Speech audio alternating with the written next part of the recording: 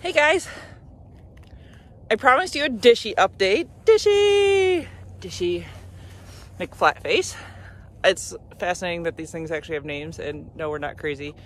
Just the inventors are. This thing needs no geek out of you at all.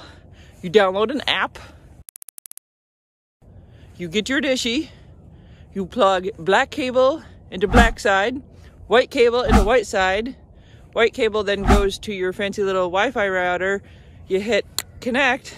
It does this thing for like 20 minutes as it downloads updates, and you're on internet. For those of you that don't understand how a speed test works, a speed test only shows you available bandwidth at that moment.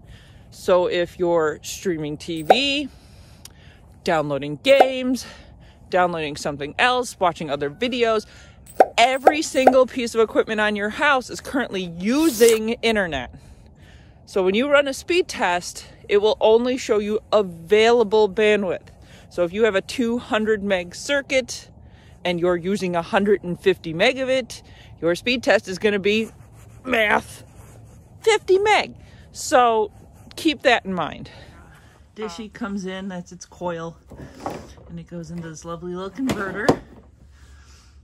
This setup can't be any easier. Black wire goes to the black side, and it comes with a white wire which goes to the white side. Our area is a little nuts in that this is going into a barn.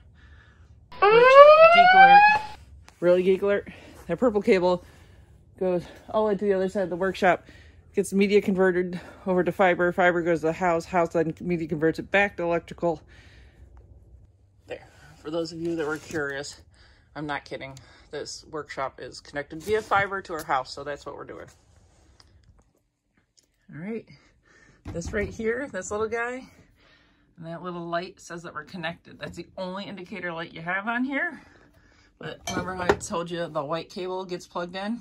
There you go. There's your white cable that's going to come from that other box. It does have another port for an accessory if you want to plug in a router to get more plug-in options, but this is a wireless unit. And let's go run some speed tests on it. We're going to take a look at the satellite map for Starlink and zoom into my location. As you can see, we are happily covered right now.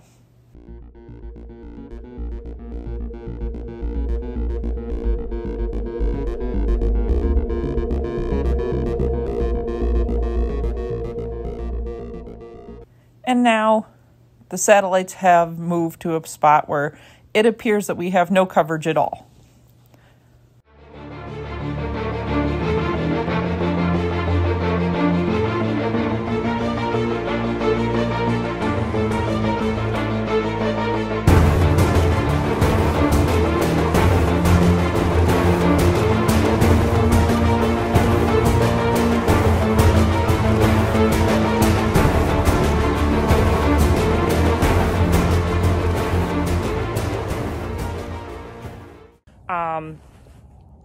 Right now, there are no caps, bandwidth, QoSing, nothing. This sucker is as clean as it comes, which makes it great if you need to upload big files right now. I could care less about download.